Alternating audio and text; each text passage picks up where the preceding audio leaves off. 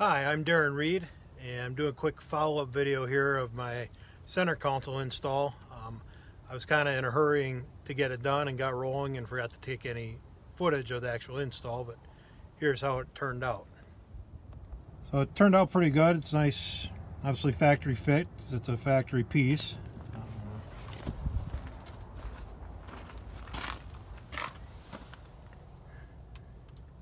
I did hook the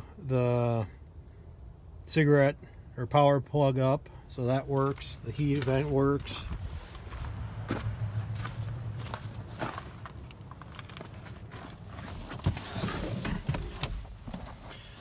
People have asked, and yes, it does have this gap in here. Ford did make the police interceptor with a center console option. So with that option, they did make a piece that goes in here. But if I remember right, it's about 180 bucks. I'll try to look up the part number for that and put it in the description. I didn't feel like spending that kind of money on that. So my plan is I'm going to hopefully cut a section out of the original piece that came in the car and somehow graft that into there. I would like to keep the power outlets. And then this appears to be a temperature sensor. I'm not really sure what for. If anybody out there has an idea, you can let me know. Typically, I would think something like this would be for the automatic climate control, which this car doesn't have.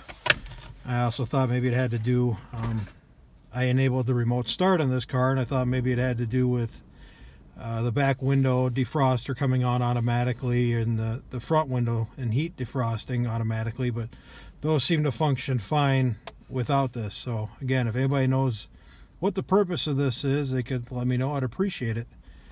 And where the shifter is, I cut this out and made this panel here out of, this is ABS plastic.